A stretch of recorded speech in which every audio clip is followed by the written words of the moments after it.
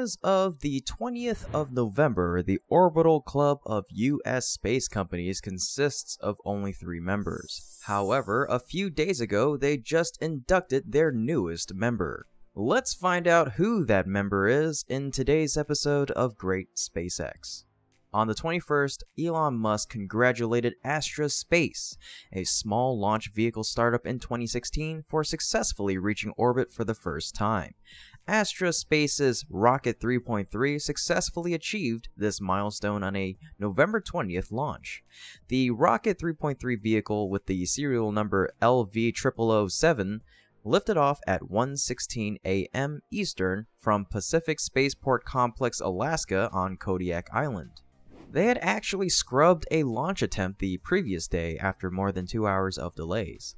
The launch carried a payload for the space test program called STP-27AD2 through a contract arranged by the U.S. Space Force through the Defense Innovation Unit. The payload, designed to measure environmental conditions on the vehicle in flight, intentionally did not separate from the upper stage. The flight went as planned, with the first stage firing for about 3 minutes. The upper stage then separated and fired its single engine for approximately 5.5 minutes, injecting the stage into an orbit nearly 500 kilometers high. During a webcast of the launch, Astra's Director of Product Management, Carolina Grossman, expressed that they are absolutely bursting with pride at LV0007, lucky number 7. And this represents a huge step in our mission to improve life on Earth from space. This was the 4th attempt by Astra to reach orbit. The previous attempt, on August 28th, failed when one of the 5 first-stage engines shut down within a second of liftoff. The company blamed the failure on a quick disconnect system for propellant lines that leaked fuel, which ignited in an enclosed space between the rocket and launch platform, severing the connection to electronics controlling the fuel pump for that engine. 2 other launch attempts last year also failed to reach orbit. The second of those, in December of 2020, nearly reached orbit. The upper stage ran out of fuel seconds before its plant shut down, leaving it about 0.5 kilometers per second short of orbital velocity. All 4 of the orbital attempts to date have occurred from the Pacific Spaceport Complex, though Astra aims to launch from a variety of locations around the world eventually.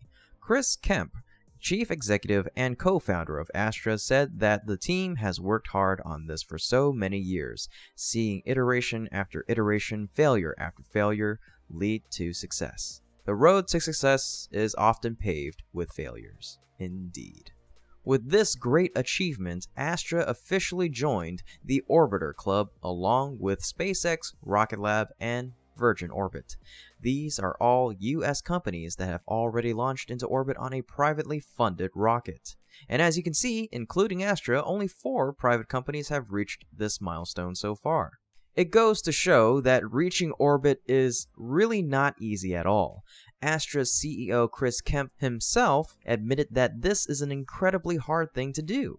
Besides, SpaceX CEO Elon Musk also mentioned this in his recent congratulatory tweet to the startup company. But getting to orbit is something to be extremely proud of for any space company. But it's also one of the difficulties they must overcome before proceeding to explore deep space, the moon, Mars, and beyond. A typical example that can be mentioned here is Jeff Bezos' Blue Origin. Blue Origin is a private spaceflight company based in Kent, Washington, that is working hard to send tourists to space on its reusable suborbital rocket called New Shepard. The company was created back in 2000 by Jeff Bezos, the founder and CEO of Amazon.com. Bezos dreams of space colonies holding 1 million people, sustained by the sun and the resources of the moon.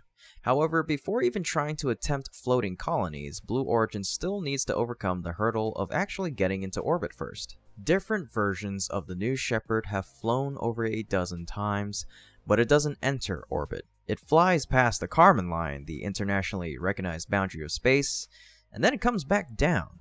Meanwhile, SpaceX, its one-on-one rival, first went into orbit in 2008. Instead of going up and down like New Shepard, SpaceX's Falcon 9 launched at a high enough speed to send it around the planet. Blue Origin still hasn't done the same 13 years later. Though it has yet to reach orbit and has fallen well behind SpaceX, Blue Origin in recent years has stepped up its competitive footing in the space industry. Now, they put all their hope in New Glenn, a powerful rocket. It's designed as a massive, partially reusable heavy-lift vehicle capable of launching anything from national security payloads to commercial satellites.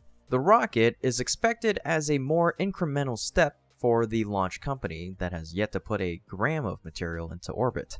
Its first flight was previously slated for sometime in 2021. However, Jeff's dream of an orbital launch will be put on hold as Blue Origin delays New Glenn's debut to late 2022.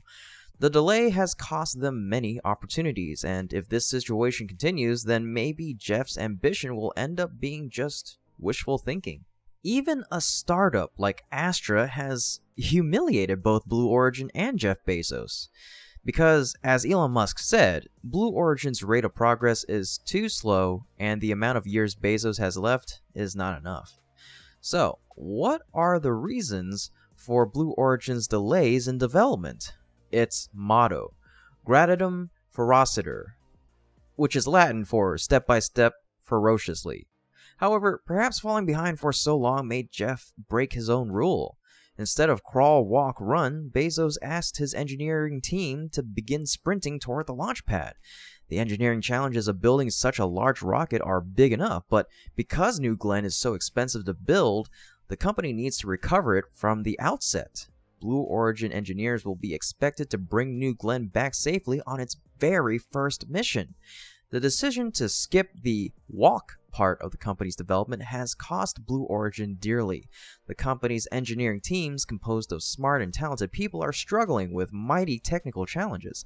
Not only that, the work culture is a factor that greatly affects progress. The slow working style of the leaders make Blue Origin become more like a traditional aerospace company than a nimble new space startup. And to be honest, it's been, almost 21 years now. I don't think there's anything nimble or new about Blue Origin. Sorry, but that's just what I think. And to speed things up, leaders even make decisions they know are impossible. Furthermore, many dark sides in the working environment at Blue Origin were also exposed when the company got involved in scandals about toxic culture and safety issues, which resulted in a mess. Given the situation, it's almost certain that New Glenn won't be able to launch on time. Perhaps it'll be decades from now before Jeff Bezos can even match the likes of Astra Space, let alone Elon Musk. Anyway, good luck, Jeff. And that's all the information we have for you today. If you enjoy what my team and I are doing and would like to continue supporting us in a huge way, you can become a patron through our Patreon link in the description below. Another way you can show us how much you love us is by giving us a thumbs up if you enjoyed today's episode, subscribing if you haven't already, and hitting the bell so you never miss out on future episodes. Be sure to also tell us what you think about today's content. Everyone's support motivates us to continue delivering quality content and to always improve.